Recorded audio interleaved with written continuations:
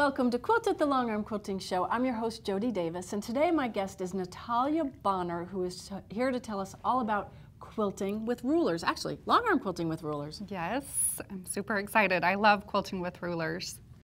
If I was quilting this at home, this is all I would mark, and I have enough control over my rulers and machine that I can just, use my rulers and go point to point. But when you're starting, I think it's a really good idea to use the ruler and actually draw those lines right on. So the point.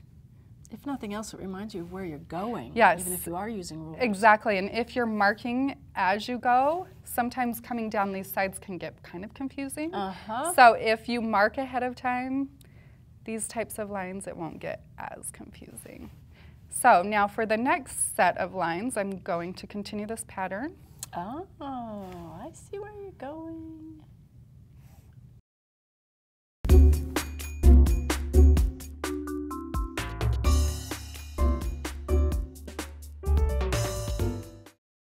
For information on how to sign up for this and future episodes, visit QNNTV.com.